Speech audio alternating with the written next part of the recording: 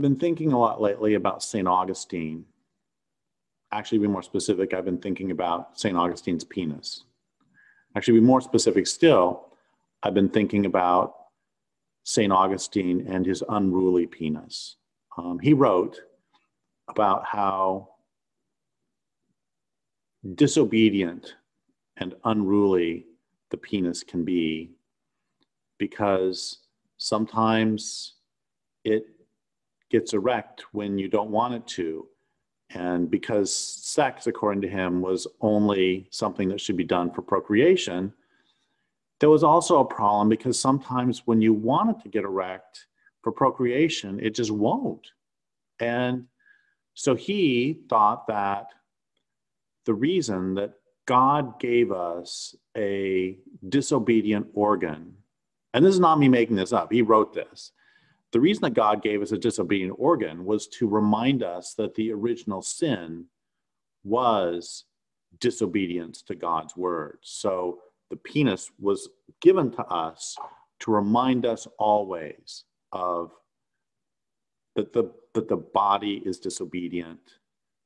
And this is, I think, remarkably important because it is at the core, really, of patriarchy and at the core of ultimately how this culture, why this culture is killing the planet. I'm not blaming St. Augustine. He is merely articulating a problem of mind over matter. The mind over matter is, he was very upset that the penis would not respond to his will. And mind over matter is, among many other things, the mindset adopted by a profoundly traumatized people. Because children who've been traumatized are, or really the nature of trauma in general is that you are out of control. And it doesn't matter whether it's an earthquake, whether you're in a prison, whether you're in a child abuse situation, whether you're being sexually assaulted, whether you're in a war.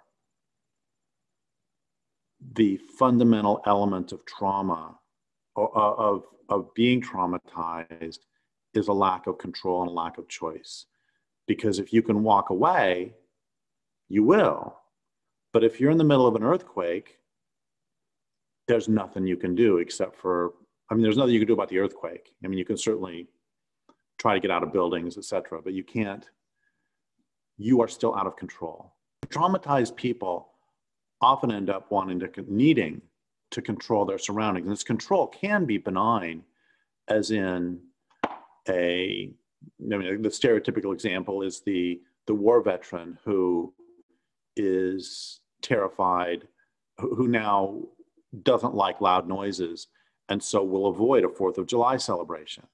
That's relatively benign. And on the other hand, it can also be not benign, as in, someone who was abused as a child, sometimes they don't end up being abusers themselves, but if they do end up abusers themselves, one of the hallmarks of abuse is the attempt to control your victims. And so they are attempting to control their surroundings. You're not going to talk to anybody else. You are going to do what I say. You will follow this. You will act according to the way I say. You're controlling. And of course, what is the dominant culture doing to the planet? It is attempting to control everything. And in the process of doing so, it's killing everything. Because wild nature is, as David Ehrenfeld said, not only more complex than we think, it's more complex than we're capable of thinking. We cannot control it. And this whole notion of mind over matter is central to one of the most foundational ideas of this entire culture, which is the great chain of being, which held at one point, but God is at the top and then angels, and then kings, and then priests, and then normal men, and then normal women, and then various mammals, then birds, then other non-humans, and then precious gems, then rocks, other rocks, and then sand.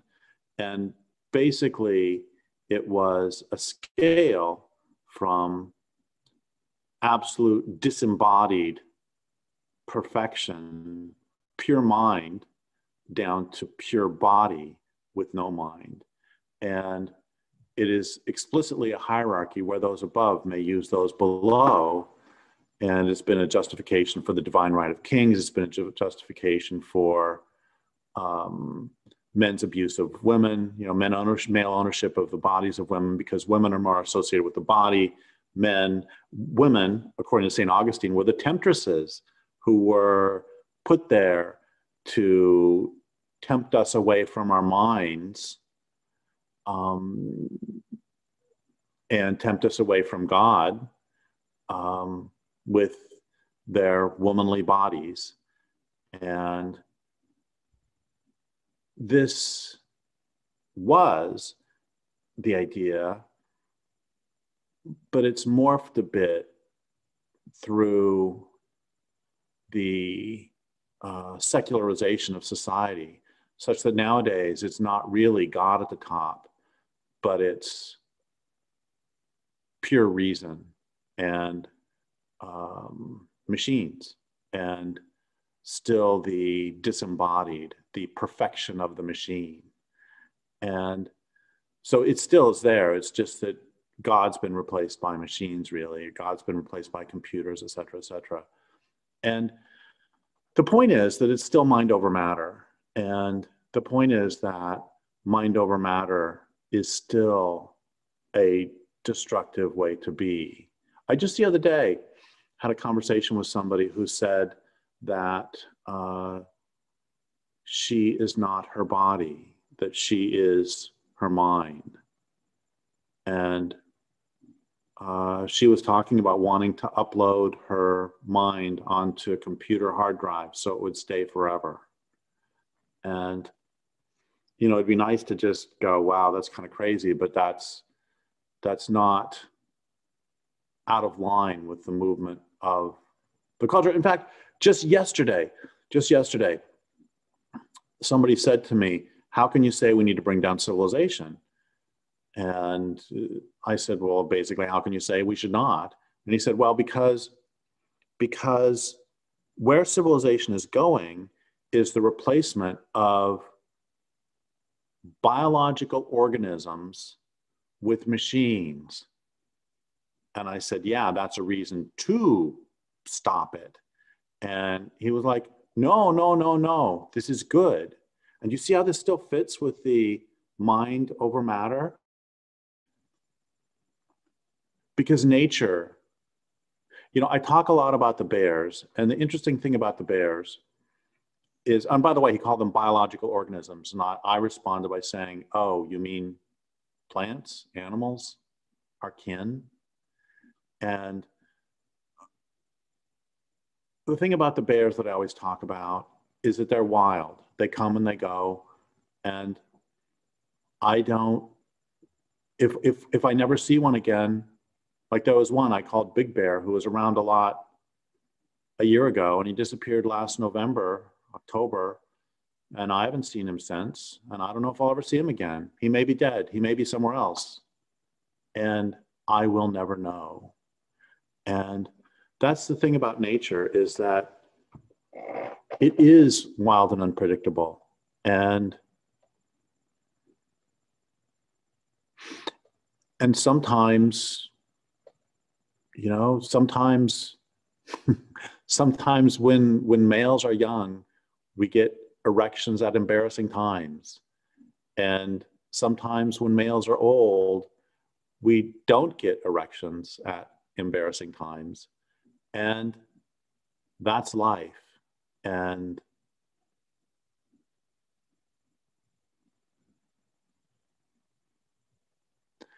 I think we would all be better off. We, by which I don't mean just humans, I mean everybody, would all be better off if we would